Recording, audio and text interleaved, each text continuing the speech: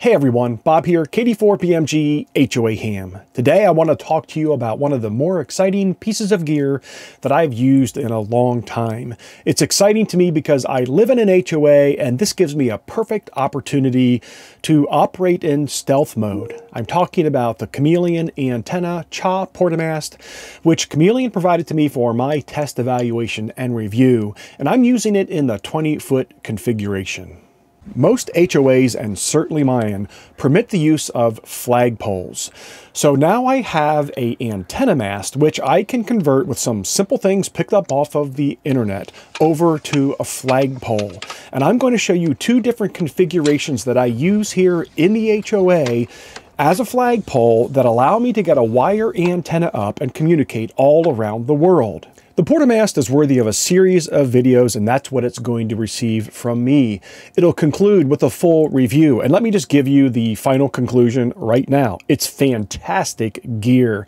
Exactly what we expect from Chameleon. Superb quality, so I can highly recommend it. No need to wait around for the review. But let's talk about the various ways that we're going to show it off. It can be attached to your home or to a building using this mount. It can be put into the receiver of a 2-inch hitch with this alternate mount. It can be bolted to a deck, whether it's concrete or I guess a stick frame deck, if you put the right type of support there, would work. You can drive onto it with a vehicle. There are a number of ways to use this thing at the QTH as well as take it portable. In my case, I installed it in the ground, basically through a tube 2.5 feet deep of concrete, and this tube then goes inside of that concrete sleeve. So I will take you completely through that in an upcoming video. Today I want to talk about how I use this as an antenna mast / flagpole, and I use the in-ground installation. So when you see me putting this in the ground in a couple of minutes in this sleeve, just know a future video real soon will show you how to do that installation. Two things to cover before we go any further. This is not an antenna. This is an antenna mast. We're not intending to radiate any RF through the sturdy, well-built aluminum pole. It's an antenna mast. It holds our antennas.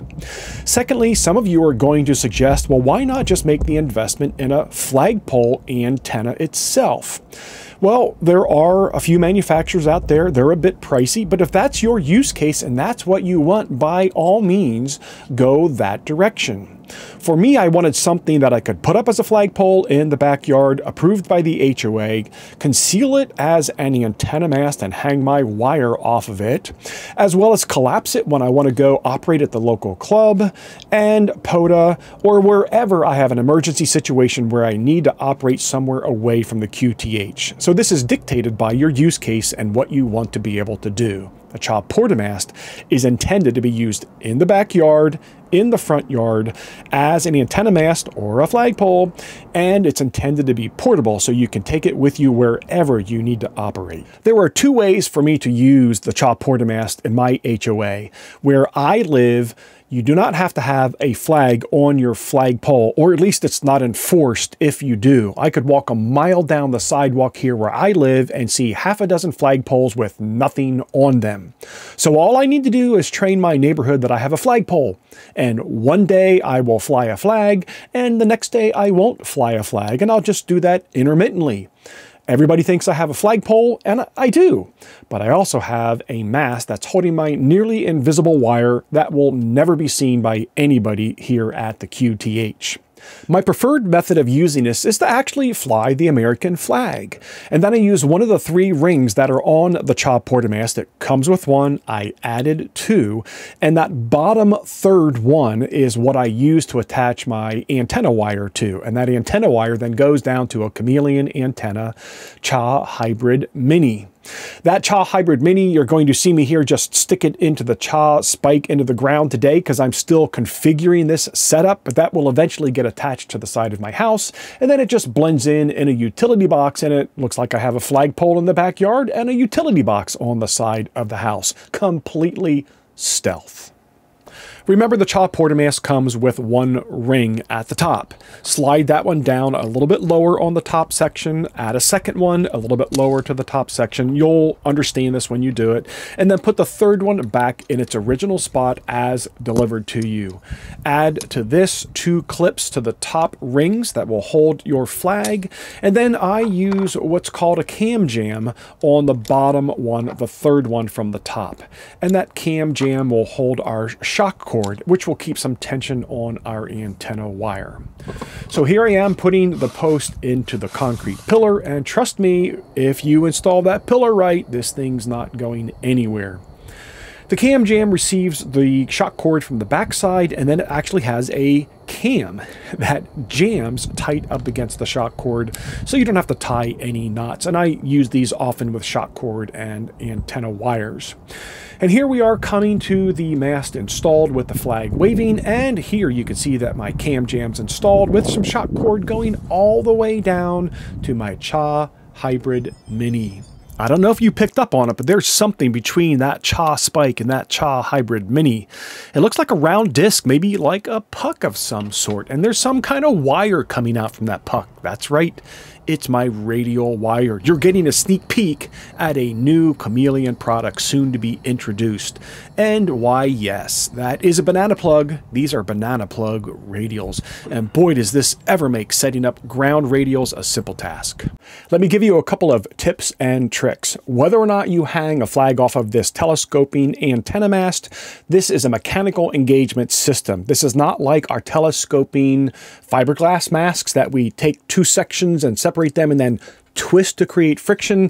This is actually a mechanical engagement system. And as you can see from the brief video here, you can pull up the top section. It will hit the next section engagement system, twist it slightly counterclockwise, lift up a little bit more and a little bit more counterclockwise, and then it goes down and firmly engages. Do this section by section, and this is a solid mast up in the air. It's not going to collapse like those friction systems do. The next trick is this. Do not actually put your wire antenna in the ground or attached to something else at the ground level and then raise the antenna system, raise the mast. You can do that, and I do it here in this video, but it puts side tension on the mast as you raise it up. And as you get to that top section, it becomes a little bit more difficult to engage that top section, or maybe I should say the bottom section as it's fully extended. I've done it here, and you could see me that I've done it successfully.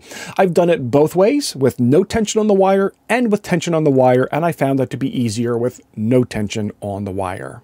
Last but not least, let's talk about that flag. How do you want to hang it? Well, you saw that I added clips to hang mine, and you can see here on the Chameleon website, they use a more traditional rope and pulley system. I imagine if you Google it, you can find many more methods. What size flag should you fly on your flagpole / antenna mast? Believe it or not, there are size recommendations depending on how tall your mast is. For this 20-foot mast, the recommendation was 3 feet by 5 feet, and that looks appropriately sized as I fly my American flag. Also, when there's no wind blowing and that flag droops down, the bottom of it hangs right at that first intersection of the top and the second section, which is right where my wire is attached, so it works out perfectly. Everywhere you look, there are homes around me. You need a calculator to count them all. I love living in the HOA, and I'm not moving, nor am I going to stop operating ham radio. This holiday weekend, July 4th weekend, I have my Made in USA HOA Porta Mast, my Made in USA HOA Hybrid Mini. And once I'm done contacting all the 13 colonies on this antenna, I think I'll just take a spin around the world and make some global contacts. I hope you enjoyed this video, and I hope you have encouragement that you too can operate backyard portable in the HOA with some great gear. Talk to you soon, 73.